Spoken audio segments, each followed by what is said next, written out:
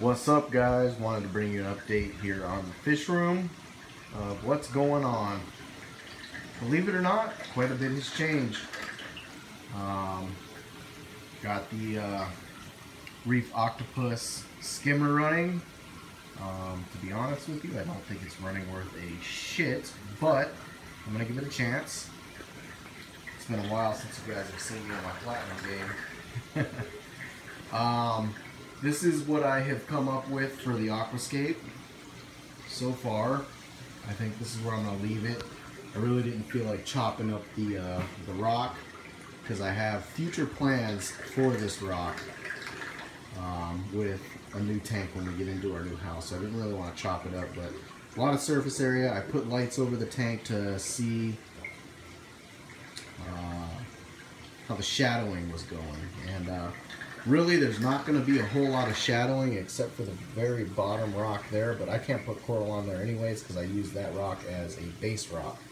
Other than that, everything else is lit up fully. The problem I'm running into is the corals in the other tank are a lot bigger than I had originally thought. If I were to put both my hands together, that's how big a lot of them are. So my plan is I'm going to probably only do 3 to 4 corals per rock. So we'll see what I can fit in here. Yeah, that's pretty much that. So this is the aquascape I came up with right now. It's hard to aquascape with this Pucani rock without chopping it up. Other news, look how much this Chaetomorpha has grown. It's unbelievable how much that has grown. So let's move on to the fun stuff here. So I put lights, as you can see here, over the frag tank, the flood table, whatever you want to call it. I'm using the 2 Reef Breeder LEDs. I took the third one off. This is what used to be over the big tank inside. I took the third one off. That's actually going to go over this part of the refugium for the Euthelia and the anemone. So here's what I did. I took the corals, the akins and the zoanthids that were in the refugium, or I'm sorry, in the sump, dipped them again, just to make sure any of those Astrina starfish or whatever, nothing was on these ones. I have 1 akin left in the sump that still has an Aiptasia on it, so I'm not going to put it into the frag tank.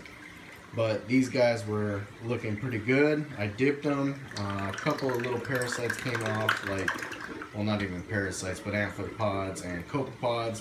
Didn't have any Astrina starfish on them, so I put them in here. There are whatever those zoanthids are. There's some rastas, some blue hornets, blue tubs or tubs blues, and a big old thing of Sunny D's, and then just a whole bunch of akins. I don't know what any of them are, but they look nice when I bought them, so that's why I have them. So here's what I'm doing. I put 2 SPS corals in here. I cut these corals off of the main colonies on the big tank over there. I cut them off when I very first started this entire fish room project. That way they had a chance to encrust, heal, and do the best they can be doing by the time I put them in here. So these are test pieces. Wow, my hands look really dirty under these blue lights. Anyways, so this is a green slimer, and this one here is a Aura Joe. So basically I'm using, oh, and there is a, oh, you can't see that. There's a rainbow Pocillopora at the very end of that frag plug there. I don't know how that happened. I think the Pocillopora just like spread some seeds one night, because I have Pocillopora all over the tank. But anyway, so there is a green slimer, a Pocillopora, and the Aura Joe coral. Aura Joe, yeah. So those are the, I guess, 3 SPS that are in the tank right now, or in the fish system, the coral system, I should say. So these are my test SPS. There's an acro, a Pocillopora, and a green slimer acro. So we'll see how these do over the next couple of weeks.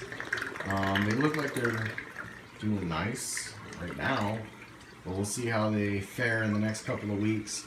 The next thing I'm gonna do, I'm not gonna add coral right away like my colonies, but I'm going to add fish very slowly.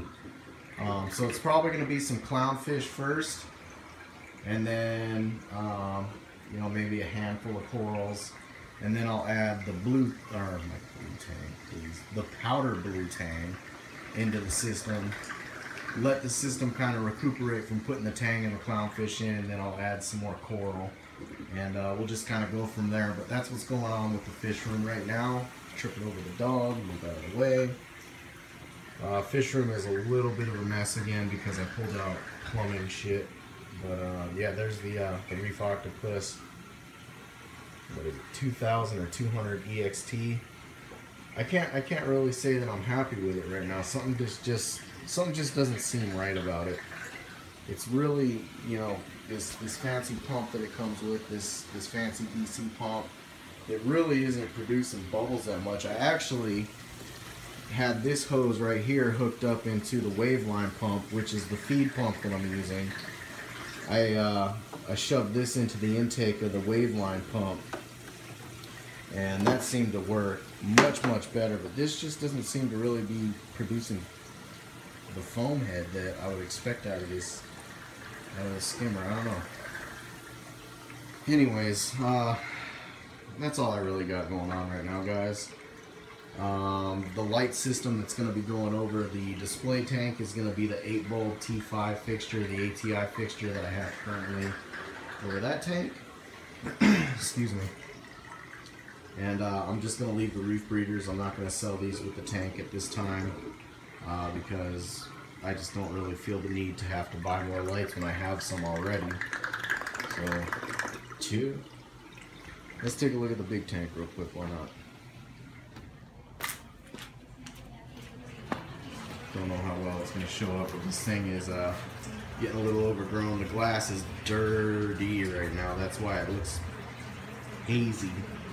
But everything is growing like wickedly fast, so I need to start moving here on this transfer.